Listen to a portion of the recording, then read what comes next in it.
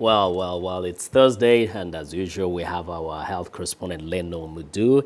And you know, today again, I'm sure you're talking to us about a serious situation developing and another outbreak in Africa. Yes, indeed. And the West African state of Cape Verde has been hit by a massive outbreak of dengue fever. The first cases were registered in the end of September, with a sharp increase in the beginning of November. The Ministry of Health in Cape Verde is reporting more than 11,000 suspected cases of dengue. 4 people have died from the mosquito-borne illness. And the International Diabetes Federation recently released new figures showing a dramatic growth in the prevalence of diabetes, particularly in poor countries in North Africa.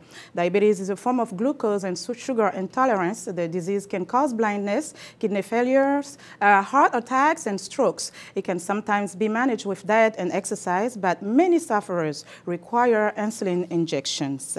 And joining us via phone to tell us more about the challenges of diabetes in Africa is Professor Jean Claude Mbanya, president of the International Diabetes Federation.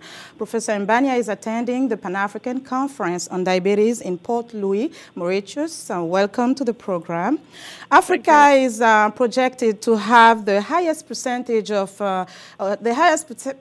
increase in the next 20 years of diabetes cases. How do you explain this fact? Yeah, indeed, Africa now currently has about 12 million people with diabetes. And in the next 20 years, there will be about 23, 24 million people.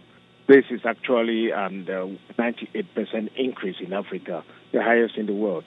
We have embraced industrialization. We have changed our lifestyles.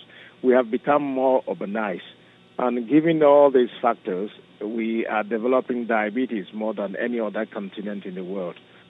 And basically, we see that industrialization is one of the causes. But would you say that also the lack of maybe medication or maybe better access to detection is some of the factors? I think one of the other factors is that we are diagnosing them more. We are having more hospitals in the private and the rural areas. We are having health centers with more facilities to be able to diagnose diabetes. So we are picking up more and more cases.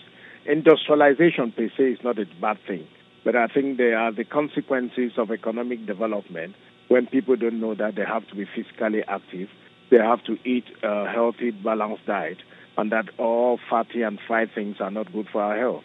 And now, what do you think that could be the solution to maybe reverse that? I think the first thing is health promotion and increase awareness amongst the population. So much so that those who are at risk of developing diabetes, those who are obese, those who are physically inactive, those who have a positive family history of diabetes, and ladies who have had large babies at birth, that they are prone to developing diabetes and that they have to either cut their weight or change their lifestyle. And secondly, we have to be able to develop our healthcare systems to be able to take charge of those who have developed the disease by provision of drugs and especially insulin to children who have type 1 diabetes.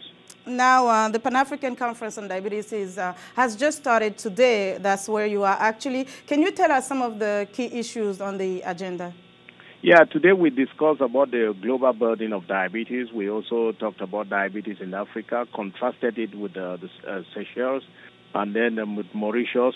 And this evening, we had the opening ceremony, and the Prime Minister of Mauritius did announce that from tomorrow, all children with type 1 diabetes will have free meters and free testing strips for all their life. This is an achievement.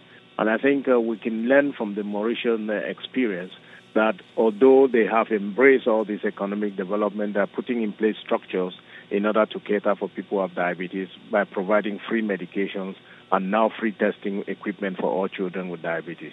Well, Professor Mbanya, thank you so much for joining us. We sure appreciate your time today. Thank you. And that's your health report for today. Thank you very much. And I actually just thought of what the professor said there, that embracing the Western style of life and food has in fact increased the cases of diabetes. And others have said even hypertension, obesity. Absolutely. Yeah. But in everything, you know, you have to weigh in the good and bad. And really but I think be careful about the diet. Be careful and eat African authentic food. Well, among other things. Yeah.